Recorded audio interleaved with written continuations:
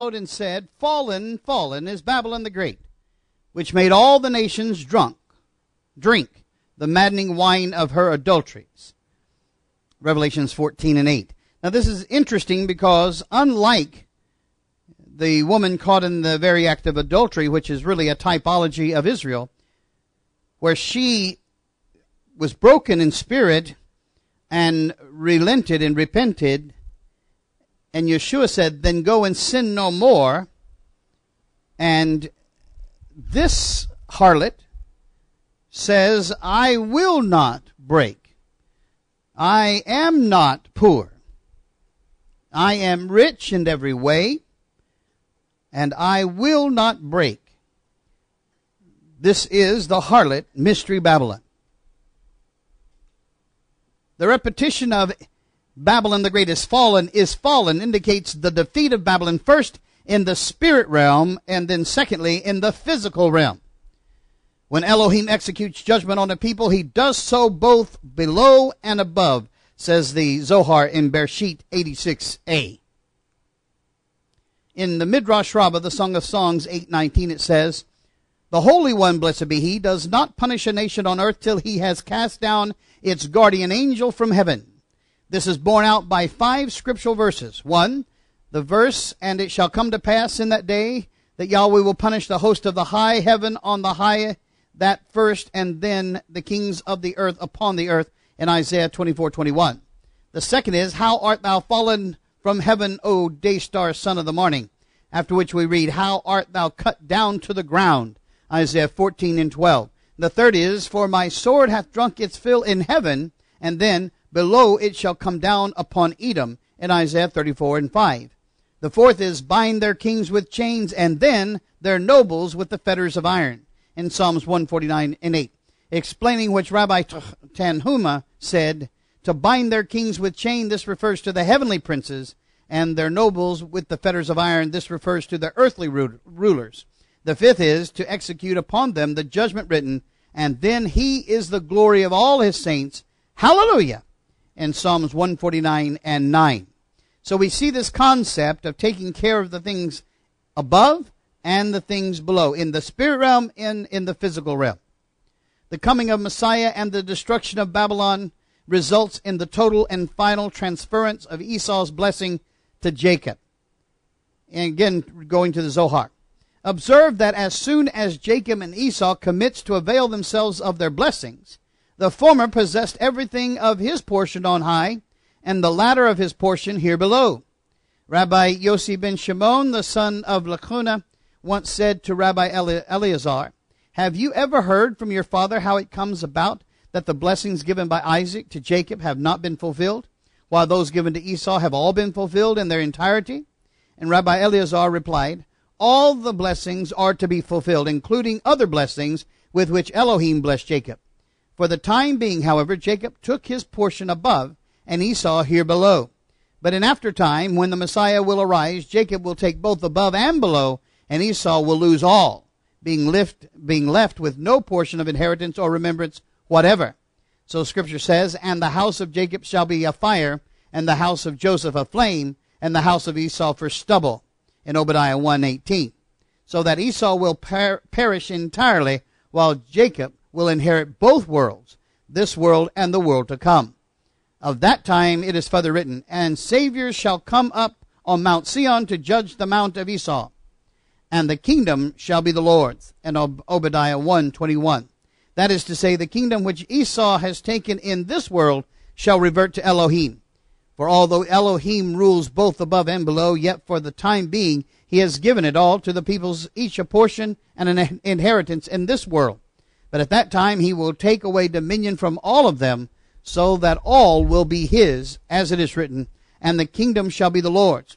It will be the Lord's alone, as it is further written, and the Lord shall be king over all the earth. In that day shall the Lord be one, and his name one. Zechariah 14:9.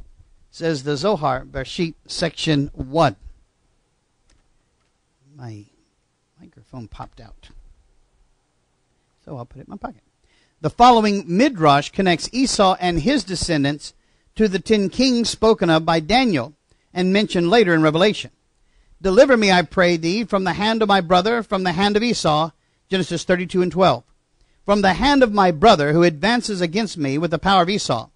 Thus it is written, I considered the horns, and behold, there came up among the other another horn, a little one, in Daniel 7:8. This alludes to the son of Nazar, before which 3 of the first horns were plucked up by the roots, in Daniel 7:8. That alludes to Macrinus, Carinus, and Carides. And behold, in this horn were eyes like the eyes of a man, and mouth speaking great things. Daniel 7:8. This alludes to the wicked state, Rome, which imposes levies on all the nations of the world. Rabbi Yohanan said, it is written, as for the 10 horns, out of the kingdom shall 10 kings arise. And these scripture refers to Esau's descendants. I considered the horns, and behold, there came up among them another horn, a little horn. This alludes to the wicked state, before which 3 of the first horns were plucked up by the roots. That alludes to the first 3 empires. And behold, in this horn there were eyes like the eyes of a man. This alludes to the wicked state, which cast an envious eye upon a man's wealth, saying, so-and-so is wealthy, we will make him a city magistrate. And so-and-so is wealthy, let us make him a counselor. Midrash Rabbah, Genesis 76:6. She made all the nations drink the maddening wine of her adulteries. In Midrash Rabbah, Leviticus 13:5, Rabbi Samuel ben Nachman said, all the prophets foresaw the empires engaged in their subsequent activities. This is alluded to in what is written, and a river went out of Eden to water the garden, and from thence it parted and became 4 heads, in Genesis 2:10.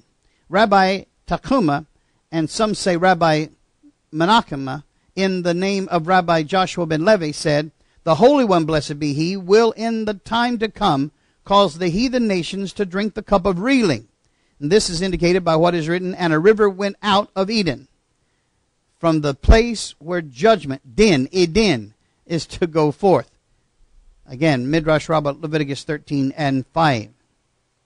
And the woman was arrayed in purple and scarlet color, decked with gold and precious stones and pearls, having a golden cup in her hand, full of the abominations and filthiness of her fornication. And upon her forehead was a name written, Mystery, Babylon the Great, the mother of harlots and the abominations of the earth. Revelation 17:4 and 5. We see again where this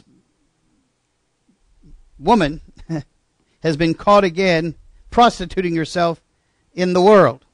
All we have to do is read the news of today. A spy in the camp told all the money laundering and all of the wickedness that Mystery Babylon has been doing behind our backs in the Vatican. In Jeremiah 25:15-31 it says, this is what Yahweh the Elohim of Israel said to me. Take from my hand this cup filled with the wine of my wrath. Make all the nations to whom I send you drink it. When they drink it, they will stagger and go mad because of the sword I will send among them. So I took the cup from Yahweh's hand and made all the nations to whom he sent me drink. Then tell them, this is what Yahweh Almighty, the Elohim of Israel says. Drink, get drunk, and vomit, and fall, to rise no more, because of the sword I will send among you. But if they refuse to take the cup from your hand and drink, tell them, this is what Yahweh Almighty says. You must drink it. See, I'm beginning to bring disaster on the city that bears my name. And you will indeed go unpunished. You will not go unpunished, for I am calling down a sword on all who live upon the earth, declares Yahweh Almighty. Now prophesy all these words against them, and say to them, Yahweh will roar from on high, he will thunder from his holy dwelling, and roar mightily against his land. He will shout like those who tread the grapes, and shout against all who live on the earth. The tumult will resound to the ends of the earth, for Yahweh will bring charges against the nations. He will bring a judgment on all mankind, and put the wicked to the sword, declares Yahweh. Jeremiah 25:15-31. Now see, he's using Mystery Babylon to get the people to drink that cup. You see that? Which is the cup of bitterness, the cup of the adulterous woman. A third angel followed them and said in a loud voice, if anyone worships the beast and its image and receives its mark on their forehead or on their hand, they too will drink the wine of Yahweh's fury, which has been poured full strength, not diluted, full strength into the cup of his wrath. They will be tormented with burning sulfur in the presence of the holy angels and of the Lamb. Revelations 14, 9 and 10. Those who align themselves with this Babylonian wine drink the wine of the wrath of Yahweh. And the smoke of their torment will rise forever and ever. There will be no rest day or night for those who worship the beast and its image, and for anyone who receives the mark of its name. Revelations 14 and 11. Finally, the sin of taking the mark of the beast carries with it the aspect of it being unforgivable in this world or the next. There are two synonyms which denote eternity. The first is le'olam, usually translated as forever, which indicates the end point of the time continuum. Often used is the expression le'olam va'ed, which means forever and eternity. The expression eternity here denotes the realm outside the time continuum, where the concept of time does not exist at all. Even in such a timeless domain, however, there is still a kind of hyper-time, where events can occur in a logical sequence. The Midrash calls such hyper-time the order of time. End of quote. The Sefer Yetzirah, the Book of Creation, by Ari Kaplan. Revelations 14:12. This calls for patient endurance on the part of the people of Yahweh who keep his commands and the faith of Yeshua, the Torah and the testimony. This vision is grounded in the Hebraic concept of both keeping Torah and binding oneself to the Zadok, upon whose righteousness, the faith of Yeshua, one is given additional mercy from Yahweh. The commandments of Torah act as the means to both understanding oneself and linking to Yahweh. Now, Rabbi Shimon Lieberman, in his book, Love and Awe, said this, and I quote, "Every mitzvah is a bond between man and Elohim. As such, the attitude towards the mitzvah must relate to both these points. Man must find himself in the mitzvah, or the good deed, and he must find Elohim in the mitzvah. Love is the mode of the person finding himself in the love deed, in the commandment. Awe is the mode of finding Elohim in the mitzvah." That's good, isn't it? That's why I'm always telling people, they'll say, well, holy means set apart. No, it doesn't. No, it doesn't. It means set apart in awe. Set apart in awe. So when you are making something holy, you're setting it apart and then putting the awe of Yahweh in it. In the book Igrot Kodesh by Rabbi Yosef Schneerson, he says this: mitzvah, commandment, also means companionship or union from the Aramaic savada, companionship. One who fulfills a commandment becomes united with the essence of Elohim, who ordained that precept. End of quote. It's kind of like when your daddy tells you to do something, and he sees you trying to fulfill his wish. This love just wells up in him, because you are mimicking him, his morals and his judgments. Instead of complaining and saying, why do we have to do it? You're doing it, and he sees himself in you. Well, how much, if you can do that, how much will Yahweh do that with his children? In the book Moshiach, Who, What, Why, How, Where, When, by Chaim Kramer, it says this, and I quote, "Furthermore, the river refers to the voice of rebuke. The voice of rebuke is present in the Mashiach, or Messiah, represented by the Tzaddikim, who reveal the pathways of spirituality. The Torah is that sweet-smelling spice which emanates from the voice of rebuke, bringing all back to Elohim. The Mashiach, or the Messiah, of each generation, or the Tzaddikim, are those who draw the power of Edom, prayer, into the garden, Torah, giving forth shape to that which is beyond conception. This is their awesome power, and this is why they can reveal Yah-likeness.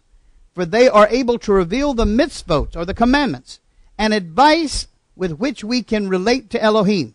This is why the Tzaddikim are called the voice of rebuke, or the river.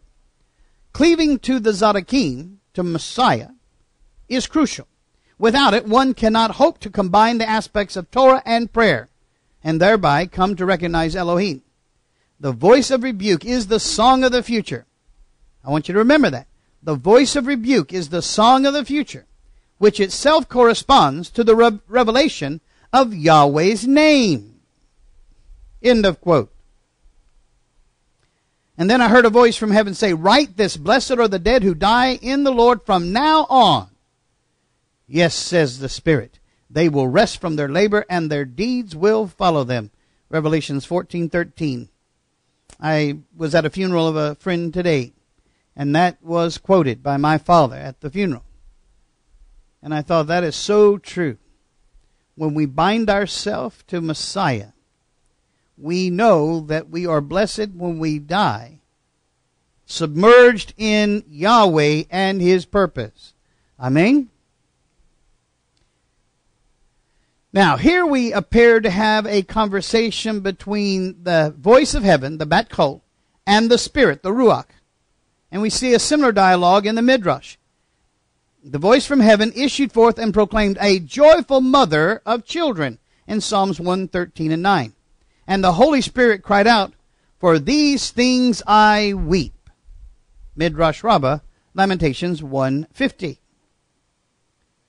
And their works follow them. Blessed are those that die in the Lord, and their works follow them.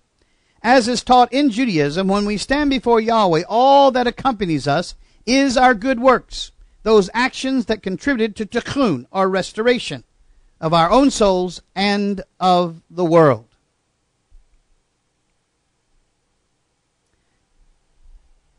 Returning to our text in Revelation 14:14, I looked, and there before me was a white cloud, and seated on the cloud was one like a son of man, with a crown of gold on his head, and a sharp sickle in his hand. Now, what could this mean?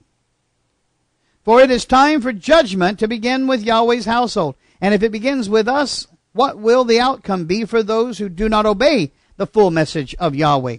1 Peter 4:17. So from Revelations 14:14 to the end of the chapter, Rabbi Yohanan depicts what seems to be two related but separate judgments. He's not specific as to who makes up these two groups, but let's look at them. The first is in verses 14 through 16, is carried out by what seems to be the Messiah.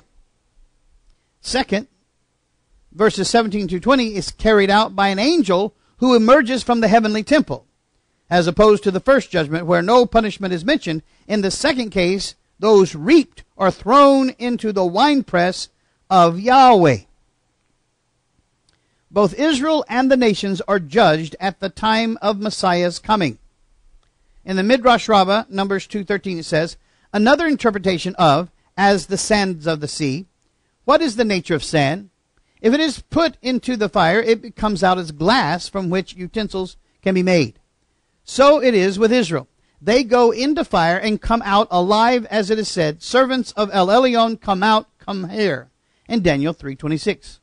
In the hereafter they will enter Gehenna, and the nations of the world will also enter. The latter, having entered, will perish, but Israel will come out therefrom unscathed. As it is said, "When you walk through the fire, you shall not be burned." Why? "For I, the Lord, thy El, hold thy right hand." Isaiah 41:13.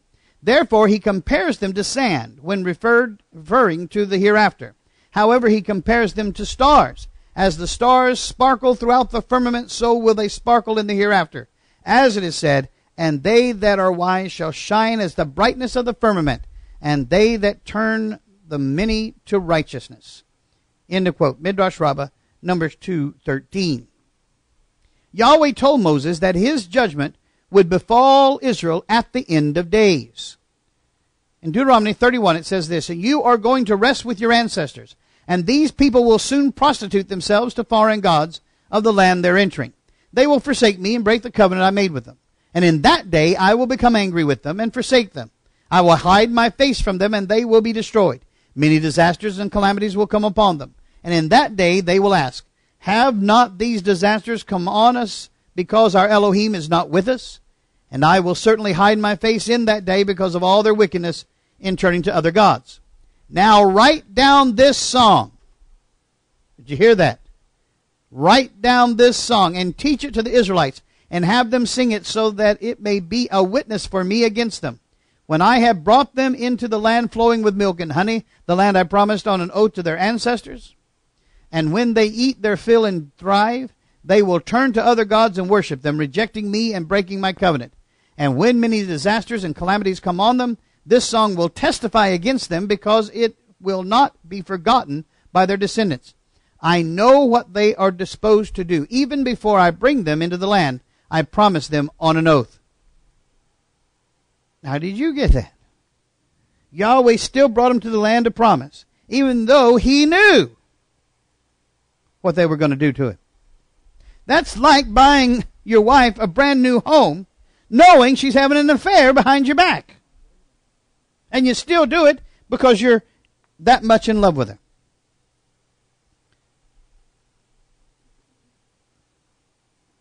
His ways are not our ways, are they? The prophet Joel predicts the judgment of the nations. Proclaim this among the nations. Prepare war. Stir up the mighty men. Let all the men of war draw near. Let them come up. Beat your plowshares into swords, and your pruning hooks into spears. Let the weak say, I am strong. Hasten and come, all you nations, and gather yourselves together around. Cause your mighty ones to come down, O Adonai. Let the nations be stirred up, and come to the valley of Jehoshaphat. For there I will sit to judge all the nations around. Put in the sickle. Oh, there it is. Put in the sickle. Who's going to put the sickle in? Messiah. For the harvest is ripe. Come, tread down. For the press is full. The vats overflow. For their wickedness is great. Multitudes, multitudes in the valley of decision.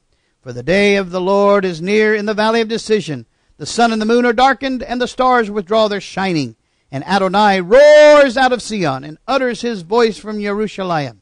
And the heavens and the earth shake, but the Lord will be a refuge for his people, and a fortress for the people of Israel. And you shall know that I am Yahweh your Elohim, dwelling in Sion, my holy mountain. Then shall Jerusalem be holy, and no stranger shall pass through her any more. Joel 3, 9 through 17. Now the Midrash differentiates the reasons that Yahweh will punish the nations and Israel. In the Midrash Rabbah, in the book about the book of Ruth, it says this: the vengeance taken of the idolatrous nations will be on account of Israel, while the vengeance taken of Israel will be on account of their poor. The vengeance taken of the idolatrous nations will be on account of Israel, as it is said, and I will lay my vengeance upon Edom by the hand of my people Israel. Ezekiel 25:14. The vengeance taken of Israel will be on account of their poor, as it is written, and he cry unto Yahweh against thee, and it will be a sin in thee. Deuteronomy 15:9. Rabbi Abun said, the poor man stands at your door, and the Holy One, blessed be he, stands at his right hand. If you give unto him, he who stands at the right hand will bless you, but if he will exact judgment, if not, he will exact punishment upon you, as it is written, because he standeth at the right hand of the needy, in Psalms 119:31. Midrash Rabbah, Ruth 5 and 9. In the Midrash Rabbah of the book of Lamentations, it says, Yahweh hath set at naught, Selah, all my mighty men. He hath made me like refuge before them. Now Rabbi Abba ben Kahana said, in Bar Gamza they call refuse Salatah. Rabbi Levi said, in Arabia they call a comb Misela. He hath called a solemn assembly against me to crush my young men. We find that the death of the youth is considered as grievous as the destruction of the temple. For it is written, Yahweh hath trodden as in a winepress the virgin daughter of Judah. And in the same way he hath called a solemn assembly against me to crush my young men. Midrash Rabbah, Lamentations 1:44. Now, over here, it said, and I looked, and there before me was a white cloud, and seated on the white cloud was one like a son of man. So, who is this son of man? Now, the popular claim has it that Yeshua was referring to himself in the third person. If anyone is ashamed of me and my words in this adulterous and sinful generation, the Son of Man will be ashamed of them when he comes in his Father's glory with his holy angels. And he said to them, truly I tell you, some who are standing here will not taste death before they see that the kingdom of Yahweh has come with power. Daniel describes the Son of Man as riding on the clouds of heaven to the Ancient of Days. I looked, and there before me was one like a Son of Man coming with the clouds of heaven. He approached the Ancient of Days and was led into his presence. He was given authority, glory, and sovereign power. All nations and peoples of every language worshipped him. His dominion is an everlasting dominion that will not pass away, and his kingdom is one that will never be destroyed. Daniel 7:13 and 14. Revelation's description of the Son of Man fits the pattern of stars in the constellation Orion or Gibor, the warrior. The Son of Man has a cluster of stars in the background that looks like the clouds upon which the Son of Man rides. Astronomical maps show the Milky Way behind the constellation Orion. From Earth, they look like clouds. Orion, as seen in human form, his right hand could be holding a sickle or a club. The arc above him represents the sun's path. There it is, without the lines. The heavens declare the glory of Elohim. The skies proclaim the works of his hands, says Psalms 19:1. Day after day they pour forth speech. Night after night they reveal knowledge. They have no speech. They use no words. No sound is heard from him. Yet their voice goes out into all the earth, their words to the ends of the world. The heavens Elohim has pitched a tent for the sun. It is like a bridegroom coming out of his chamber, like a champion rejoicing to run his course. It rises at one end of heaven and makes its circuit to another. Nothing is deprived of its warmth. Psalms 19:2-6. So this, we see then this story being acted out in the heavens as well as in the Scripture. The law of Yahweh is perfect. Psalms 19:7-11 says, the law or the Torah of Yahweh is perfect, complete, converting the soul. The testimony of Yahweh is sure, making wise the simple. The statutes or pekut of Yahweh are right, rejoicing the heart. The commandment or the mitzvah of Yahweh is pure, enlightening the eyes. The fear, yirah, of Yahweh is clean, enduring forever. The judgment, the mishpat of Yahweh are true or emet, and righteous altogether, yechad. More to be desired are they than gold, yea, than much fine gold, sweeter also than honey and the honeycomb. Moreover, by them is thy servant warned, and in keeping of them there is great reward. Echev. But who can discern their own errors? Forgive my hidden faults. Keep your servant also from willful sin. May they not rule over me. Then I will be blameless, innocent of great transgression. Psalms 19:12-13. May these words of my mouth and this meditation of my heart be pleasing in your sight, Yahweh, my rock and my redeemer, says Psalms 19:14. Then another angel came out of the temple and called in a loud voice to him who was sitting on the cloud, take your sickle and reap, because the time to reap has come, for the harvest of the earth is ripe. Now this is not talking about evangelism.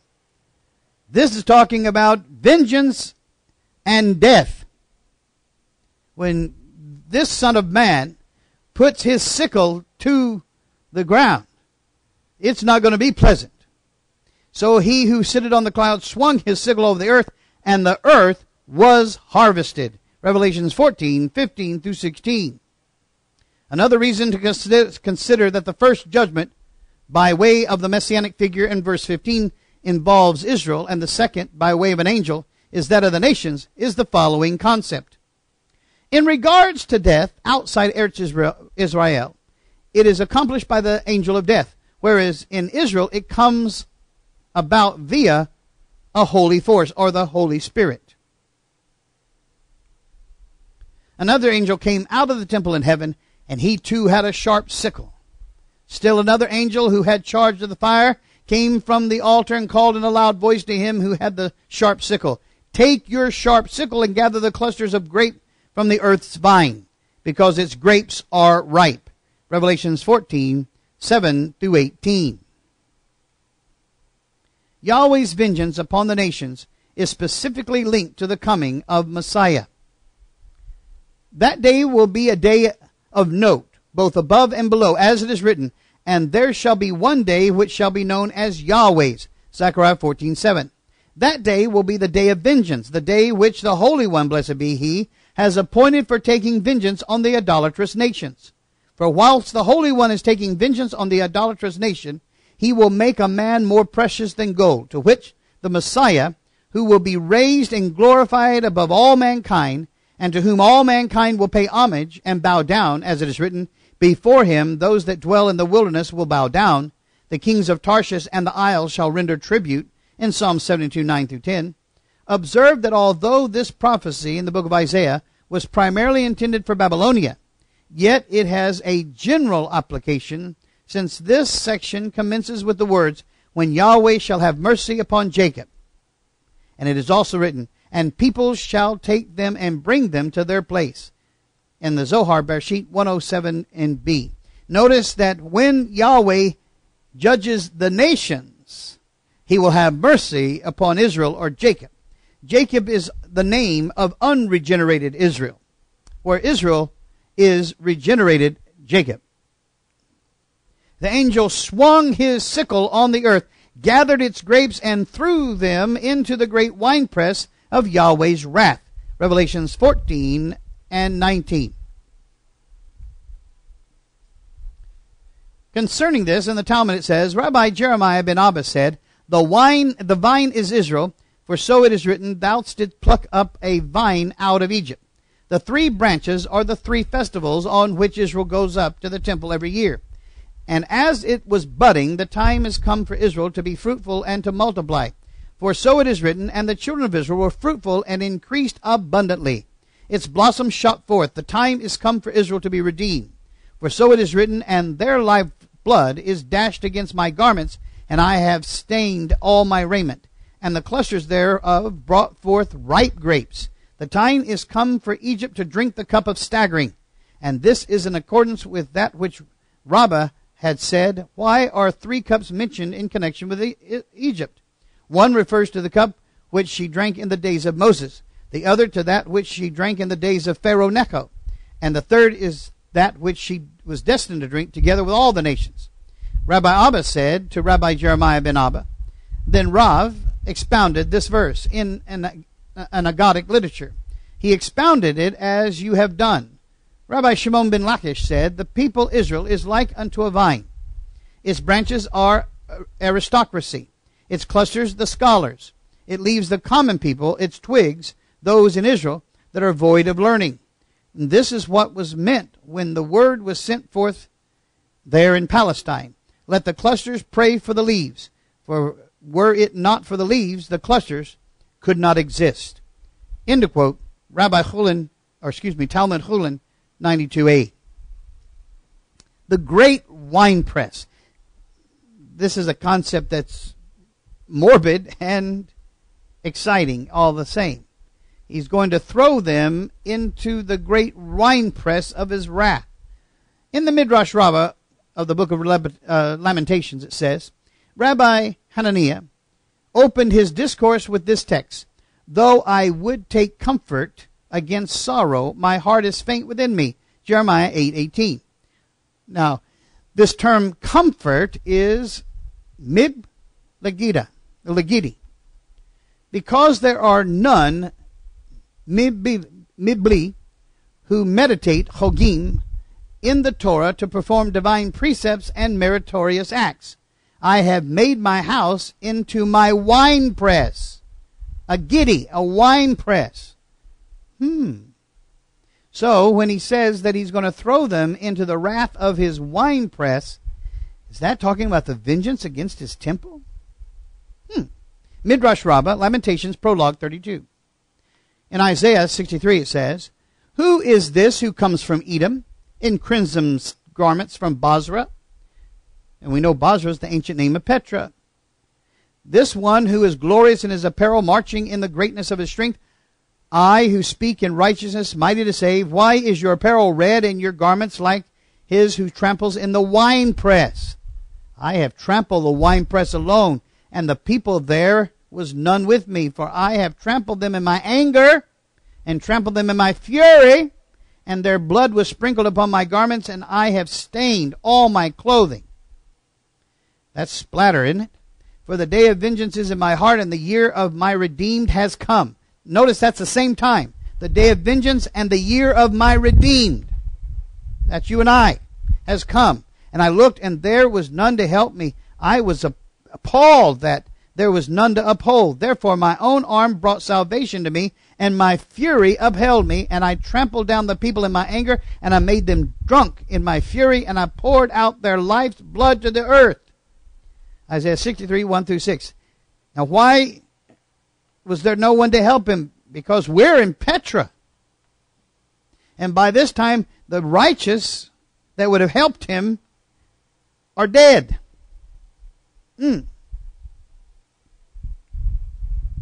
Now the Zohar connects Messiah to this judgment. He hath washed his garments in wine. With this may be compared the verse, who is this that comes from Edom with dyed garments from Basra, in Isaiah 63, 1. And also, I have trodden the winepress alone. Wine here alludes to the side of Geburah, or the side of justice, of stern justice, which will be visited on the idolatrous nations. And his vesture is in the blood of the grape. This is the lower world tree, the judgment court, which is called grapes, in which the wine is kept. Thus the Messiah will be clothed in both to crush beneath him all the idolatrous peoples and kings, says Zohar Bereshit 2:38a. Again in the Zohar, he hath washed his garments in wine, even from the time of creation, the reference being to the coming of Messiah on earth. Wine indicates the left side, the blood of grapes, the left side below, that's the side of justice. The Messiah is destined to rule over all the forces of the idolatrous nations and to break their power above and below. We may also explain that as wine brings joyfulness and yet typifies judgment, so the Messiah will bring gladness to Israel, but judgment to the Gentiles, says the Zohar Bereshit 239b and 240a.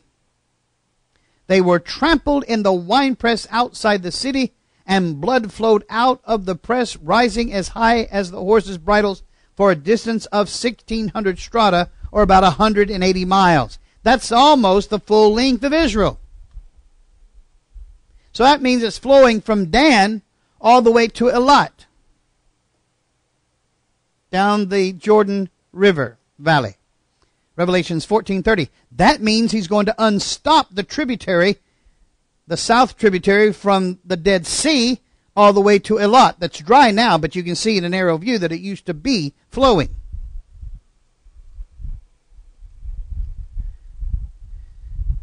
Now this is from the Midrash Rabbah on Lamentations again. Rabbi Juden asked Rabbi Aha, where did Israel slay Zechariah, in the court of women or in the court of Israel? He replied, in neither of these, but it was in the court of the priest. Nor did they treat his blood as was done with the blood of the hind or ram, of which it is written, he shall pour out the blood thereof and cover it with dust. But in this instance they set it upon the bare rock. And for what purpose was all this? That it might cause fury to come up, that vengeance might be taken. I have set her blood upon the bare rock, that it should not be covered. 7 transgressions were committed by Israel on that day. They killed a priest, a prophet, a judge. They shed innocent blood. They profaned the divine name. They defiled the temple court. And all this was done on the Sabbath, which was also the Day of Atonement. When Nebuzaradan came up against Israel, the blood began to seethe. So he asked them, what kind of blood is this? They replied, the blood of bulls, rams, and lambs, which we slay. He immediately sent and had some blood of sacrificial lambs brought to him. But it did not behave similarly. He said to them, if you tell me, well and good, otherwise I will comb your flesh with iron combs. They replied, what shall we say to you? He was a prophet who reproved us. So we rose against him and killed him. And for several years now his blood has not stopped seething. He answered, I will appease it. They brought before him the men of the great Sanhedrin and minor Sanhedrin, and slew them until their blood mingled with the blood of Zechariah, to fulfill that which was said, they break all bounds and blood touches blood.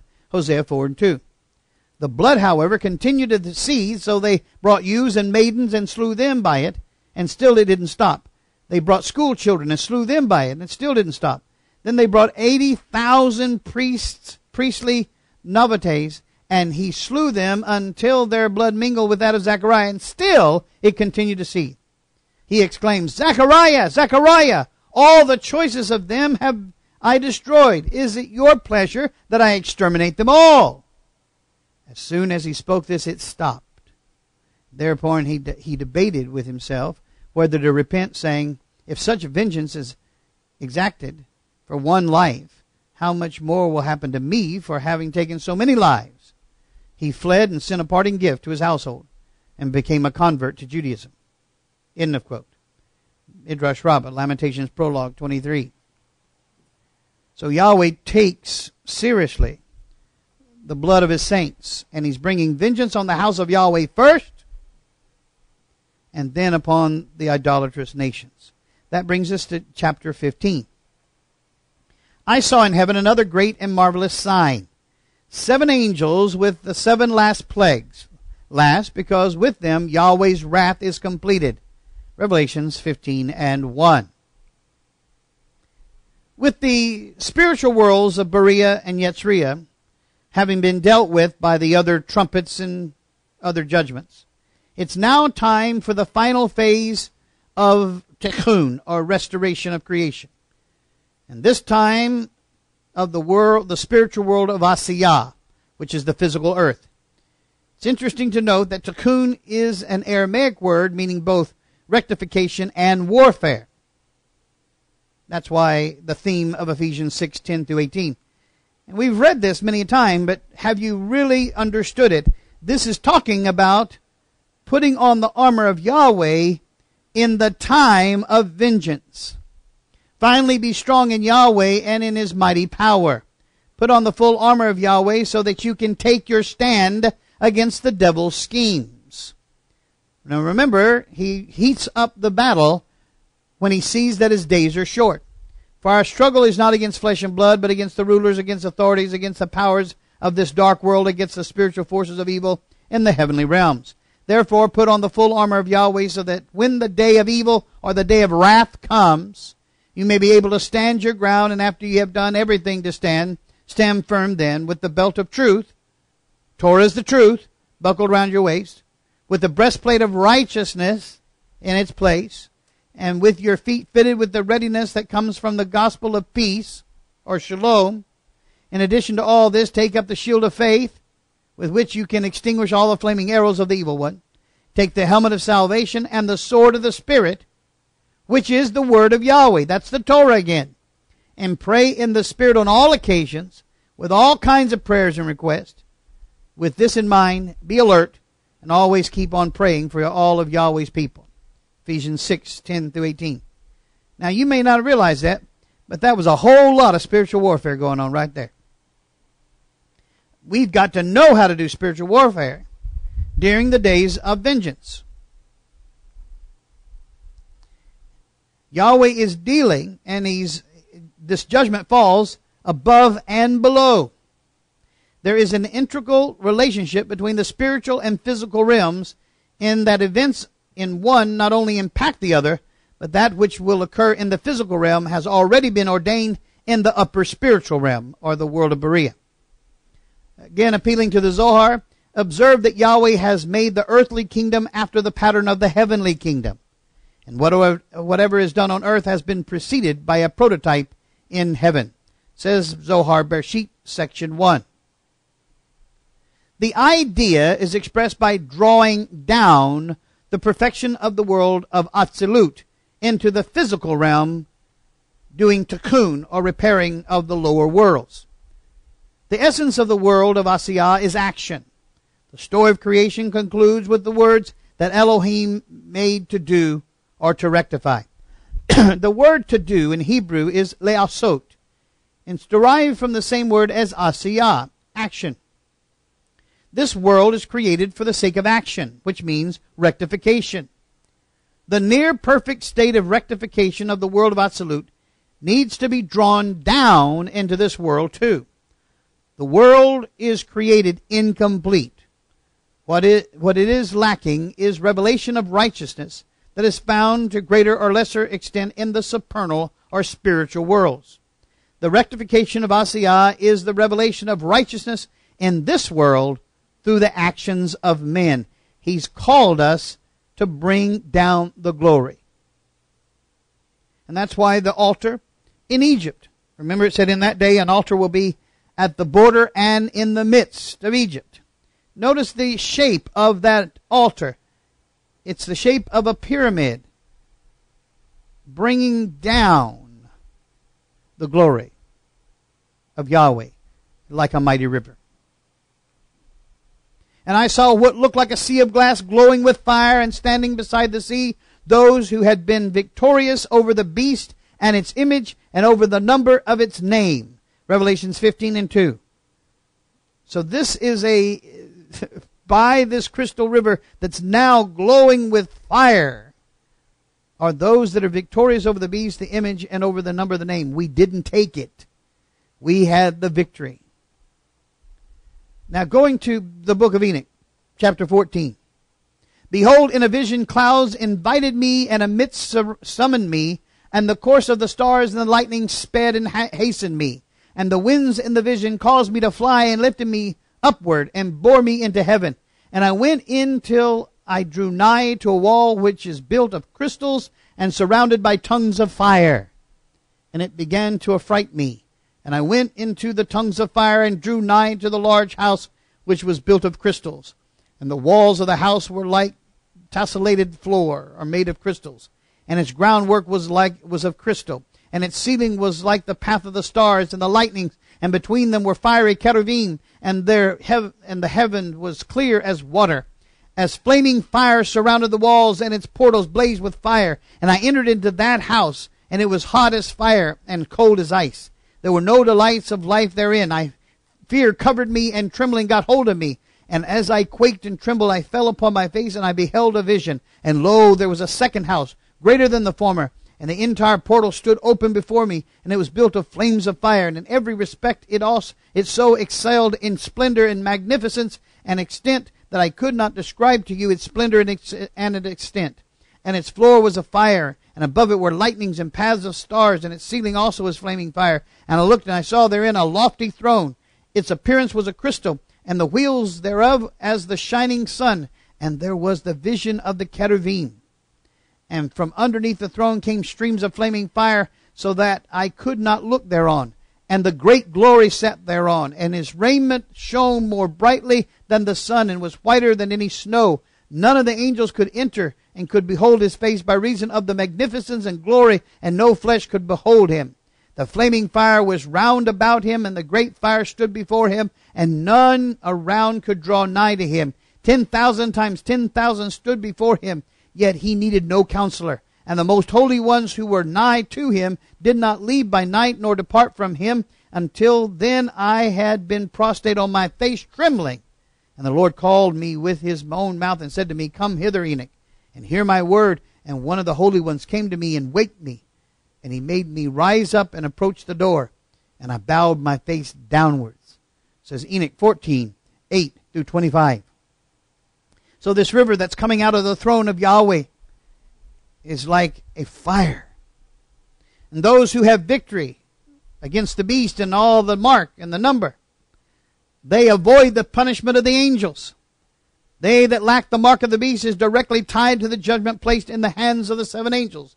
The Zohar states that such a mark, good or bad, is used by the angels to identify those who are judged, reminiscent of the 10 plagues of Egypt, where the doors are to be marked. In the Zohar, Bereshit, it says, the fact is that angels do not know of happenings in this world save what is necessary for their mission. This is borne out by the text, for I will pass through the land of Egypt. I am the Lord, or actually I am Yahweh, Exodus 12:12, which indicates that although the Holy One had many messengers and angels to perform his work, yet they would not have been able to distinguish between the germ of the firstborn and the latter-born. Only the Almighty himself could do this. Another example is the verse, and set a mark upon their foreheads of men, in Ezekiel 9:4, which proves that the angels require a mark as otherwise they only know what is specifically communicated to them. As, for instance, the sufferings which the Holy One is about to bring upon the world as a whole, and which he proclaims throughout the seven heavens. Zohar Bereshit 101b to 102a. So what he's saying is, the reason why these marks are important is it identifies for the angels who are for Yahweh and who's against Yahweh. They are not omniscient. They don't know everything. No more than we know everything. We have to be communicated to, and so they do.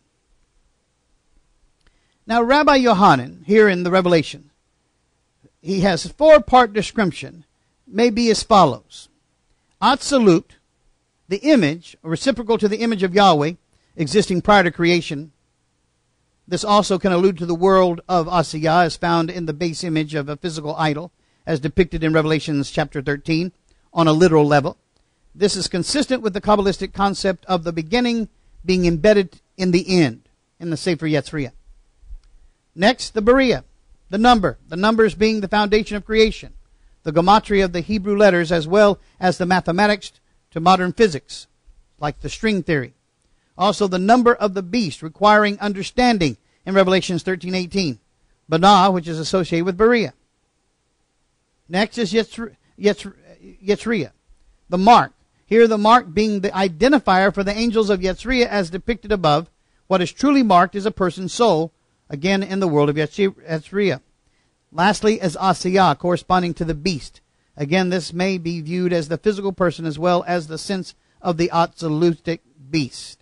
Now, what is all that? What we're saying is all of these things that we're victorious of can be found in the four worlds. Okay? Having said this fourfold description corresponds in the negative sense to the Messiah, who is also viewed across the four worlds. Absolute, the name, the image of Messiah pre-existing in the world of creation of Beriah. So says the Talmud, Pesachim 54a. Beriah, the Lamb in the throne, the high priest at the right hand of the Father, in the world of glory. And Yetzirah, the mediator between Yahweh and man. And then Asiyah speaks of the earthly ministry of Messiah. So the Messiah existed in all four worlds. They held harps given them by Yahweh and sang the song of Yahweh's servant, Moses, and of the Lamb, in Revelations 15:3. Great and marvelous are your deeds, Yahweh Elohim. Just and true are your ways, King of the nations. Who will not fear you, Yahweh, and bring glory to your name? For you alone are holy. All nations will come and worship before you, for your righteous acts have been revealed, says Revelations 15:3-4. This is uniquely the song. All the song comes from the phrases in other songs.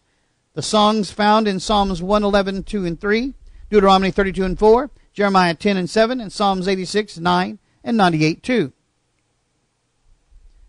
Now the Zohar says, Moses and the children of Israel will sing this song. This same is implied in the words, as in the days of thy going out of the land of Egypt, will I show unto them marvelous things. Micah 7:15. Where the hymn refers to Moses. Also I will show him the salvation of Elohim, in Psalms 50:24. I will show him my salvation, in Psalms 91:16. Moses and the children of Israel will then sing this song unto Yahweh, the wedding song to the Holy One, blessed be he. We have been taught that everyone who sings this hymn daily with true devotion will be worthy to sing it at the redemption that is to be. For it refers to both the past world and the future world. It contains confirmations of faith and mysteries relating to the days of Messiah. The Shekinah will sing this song to the Lord, because the king will receive her with radiant countenance. Rabbi Yossi said that the Shekinah will praise Yahweh for all the concentration of light and holiness which the Holy One shall direct towards her. Said Rabbi Yehuda, if this is the song of the Shekinah, why does it say that Moses and the children of Israel sang it? Because blessed were they that they knew, blessed were they that they knew how to praise him for all the power and might which the Shekinah received and shall receive from him, the Holy King. According to Rabbi Abba, the singing is to be directed not to any of the emanations of deity, but to the Holy King in his very essence, as it says concerning the song of Moses and the children of Israel, that they sang to Yahweh. Rabbi Yossi said that these words, this song to the Lord, refers to the river that issues forth from Eden in Genesis 2:10. That same river that crystal sea that we see, that we're standing by with flames of fire, from which all the abundance of oil issues to kindle the lights. Whereas the words, I will sing unto Yahweh, refer to the supernal holy king. End of quote. Zohar Shemot 54a and b. I got 3 minutes, huh? Well, go back to the Zohar then. Rabbi Shimon said, what is the most perfect hymn? One that is dressed both by the lower and to the higher, and by the higher to the lower, and which combines the two. From whose example do we know this? From the Song of Moses. First the lower addresses the higher in the words, for I will call in the name of Yahweh, and again ascribe greatness to our Elohim. The reference being to the Most High King. Afterwards he traces the degrees from higher to lower, as it is written, righteous and upright. Finally, the knot of faith is tied in the words, He is. This should be the example of every man in arranging the praises of his master. At first, he should ascend from the lower to the higher till he carries the honor of his master to the place whence issues the streams of the most recondite fountain. Then he draws it downwards from that moistening stream to each grade, in turn down to the lowest grade, so that blessings are drawn to all from on high. Then he has to knit all firmly together with the knot of faith, and this is the man who honors the name of his master by unifying the Holy One. Of such a one is it written, them that honor me I will honor. 1 Samuel 2:30. That is, them that honor me in this world will I honor in the next. But the verse goes on, they that despise me shall be lightly esteemed. What does Yeshua say? If you're ashamed of me here, I'll be ashamed of you there. This applies to one who does not know how to unify the holy name, to bind the knot of faith, and to bring blessing to the proper place. For whoever does not know how to honor the name of his master were better not to have been born. Says the Zohar Davarim 285a. 2 minutes still?